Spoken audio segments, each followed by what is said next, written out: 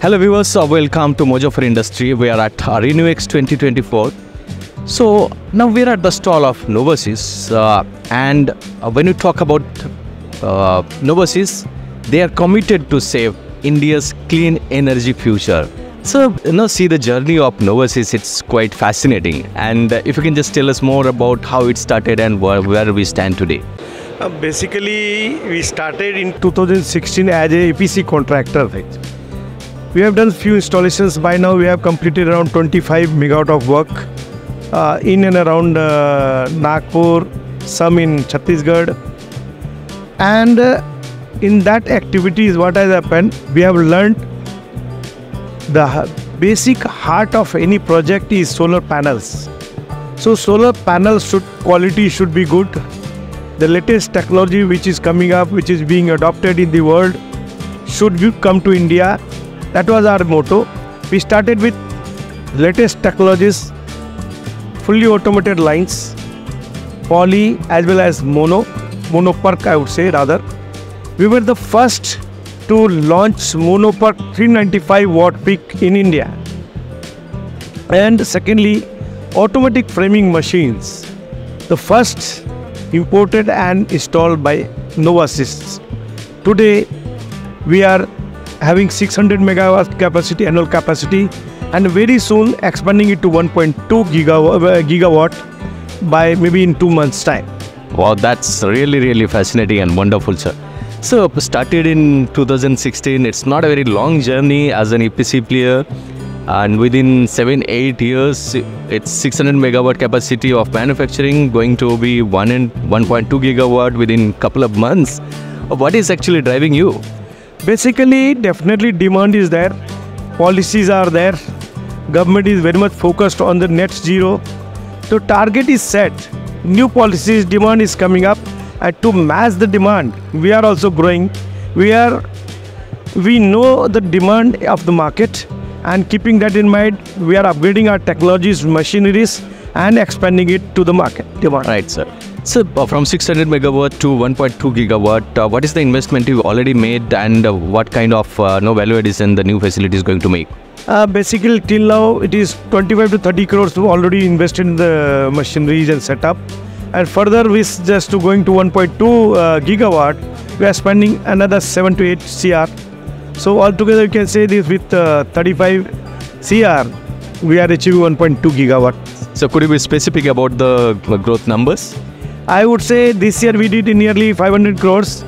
Last year we did 350 crores. Before that we did 150 crores. So this is, you can see that how we are growing. And 2025 with the new capacity? We are targeting 1000 CR. That's huge, sir. That's huge, and we wish you all the best. Thank you very much, sir. Thank you. Right, sir. So you were talking about the positive policies, frameworks of the government. So, but there is a different side as well. So, though manufacturers like you are expanding your capacities, now we can say that we are almost self-sufficient to meet the demand from Indian market. But at the same time, we can see that import is not decreased. What may be the reason, and actually why the Indian players or other Indian solar players are inclined to import? See, basically the raw material, which is silicon.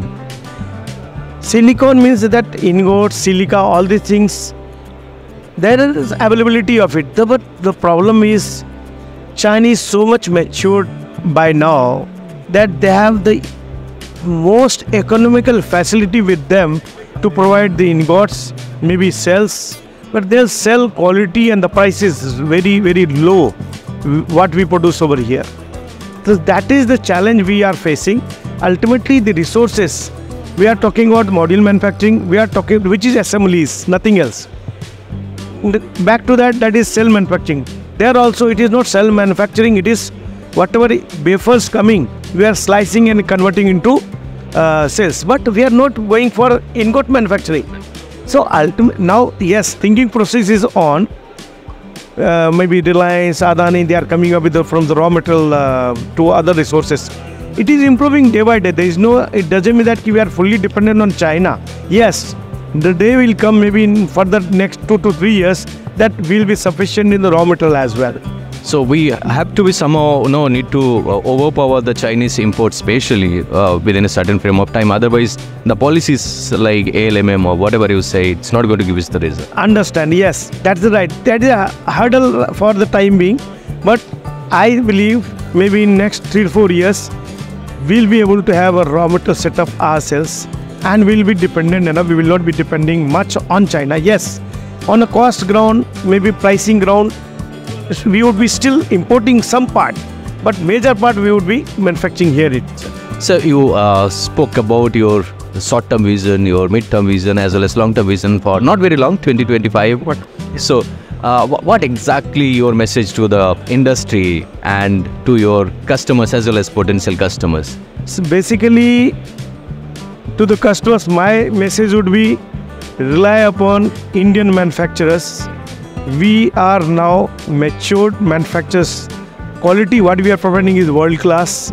Once you believe on us, definitely yes, on a pricing front we might be a little higher, but if volume increases, your demand and the faith increases, definitely price will also come down. Right, sir. Thank you so much. It was great talking to Novasys. They are going to be the game changer for Indian solar sector by having a turnover of 1,000 crore within 2025, and of course an expansion of capacities in terms of entire ecosystem or the value chain for solar sector. Thank you so much for joining us. Thank you very much, sir. Thank you. Hello viewers, I'm Neha Wagle. If you liked watching this video, don't forget to hit the like button and share it with your friends. And make sure to subscribe to our channel and follow us so you never miss any of the latest industrial news from around the country and the world. Stay connected with us and keep watching Mojo for Industry for all the latest updates.